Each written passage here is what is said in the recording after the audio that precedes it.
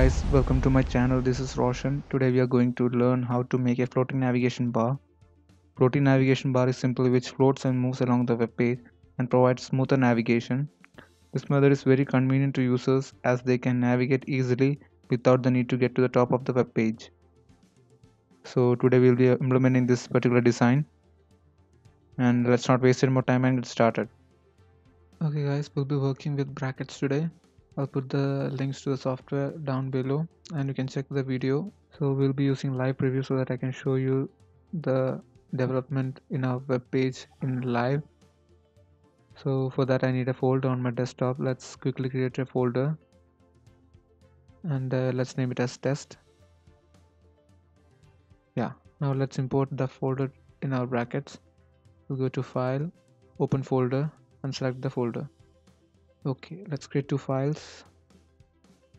One will be index.html, so file new index.html and we'll save that.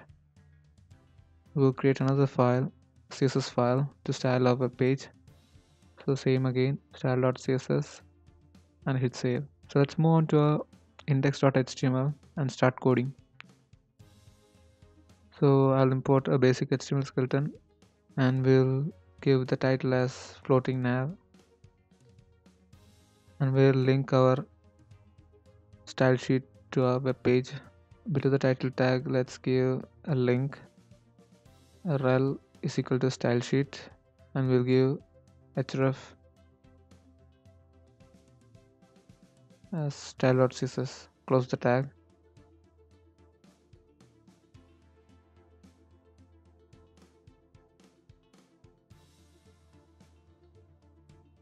And let's go to our body tag. Here first we need to have a div. It's up to you, you can give an id or a class. I'll give an id.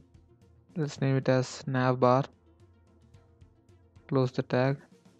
Inside that I'll give another div and I'll give it an id of logo. That will serve as for the logo. And alongside one more div and I'll give that an id of nav. So here is where all the navigation things will come. So inside that I'll give a ul tag on our list and inside that we'll give a list tag li, open li tag. Inside that we'll give a tag for the link and it will be a dead link as it's for demonstration purposes. We'll put an hashtag and we'll name it as home. So close all the tags and quickly I'll copy this and paste it around 4 more times. So you can watch the previews around me as I've snapped it to the left of my desktop. You can watch the developments in live, so it's a specialty of brackets. So let's quickly rename all the links.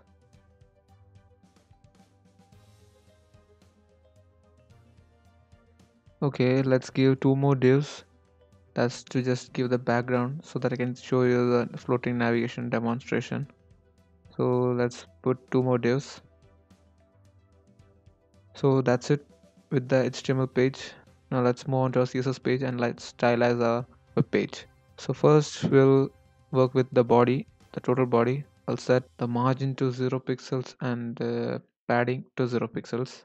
And let's go to the navbar. As we are using id, we'll be using hashtag. So hash navbar, open bracket, the top as 0 pixels, left 0 pixels, and we'll give a width of 100% and we'll give a height of 80 pixels and z index 999. Yeah, 999 should do. Then we'll give a background color. I'm writing a hex code, so it will be hash 313131. You can always pick a color from there. You can also preview it directly. So right click, quick edit, and let's finally give a position as fixed. So position fixed. Hash navbar, hash nav, and we'll give a float to right and we'll give a padding top 15 pixels, Then let's target our li tags. So first we don't want that bullet points there, so we'll give list style as none. So that will remove the bullet points, and we'll give a display as inline block, which will display the list as horizontal, and we'll give a padding right as 40 pixels, which will give a nice look to the navigation. And let's target our a tag. We'll write li a and open bracket. First we'll give the text decoration as none to remove the default color and that underline, and we'll give a color, nice white color. Let's say hash fa. So you can always pick a better color via the color picker. Yeah, that's nice white. So now let's target the logo div. So we'll give a float to left, and that's it, I think. Yeah, that's it. So let's check it in full screen. It looks good, it's nice. Let's give a logo, get the logo. So for that I'll give an image tag img and src source as. So we don't have the image right now, I just remembered. Let's put our images in our original folder. I have my images here, logo and background. Now go back to our brackets and hit control space for suggestion, and we have our logo.png. Okay, close the tag. There you go, we have the logo there. And now let's put our background in the div that I made extra. So same here, img and source as bg.jpg. We'll copy the same here and paste it down. Oh, I forgot one thing. Let's give an hover to the links.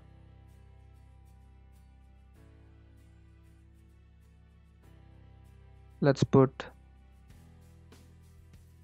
lia colon hover, and we'll give a different color. Let's say hash eb. It's a nice color. Let's check. Yeah, it's not that revealing, so we'll change the color. Let's get a nice color. Yeah, that looks good. And I do have a problem here. What's the issue? Let's check. Yeah, it's because I put the two divs inside the navbar, so it should be outside that. So we'll just cut it and paste outside it, and that should do. As you can see, we have a working functional floating navigation bar. That's it for this video, guys. I'll put the project files down in the description.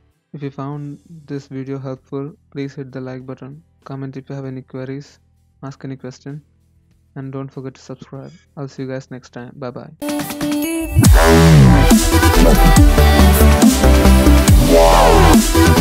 bye.